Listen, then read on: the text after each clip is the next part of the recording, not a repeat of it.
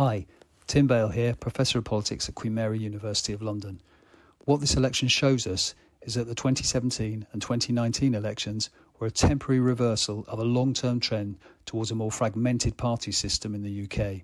Without taking anything away from Labour's landslide, the results for the Lib Dems, Reform and the Greens, at least in terms of vote share rather than seat share for the latter two, as well as the Conservatives' collapse and Labour's own low vote share, suggests that the UK's progress towards truly multi-party politics is ongoing, and that the dominance of the two main parties, perhaps more than ever, relies on the country's continued commitment to first past the post.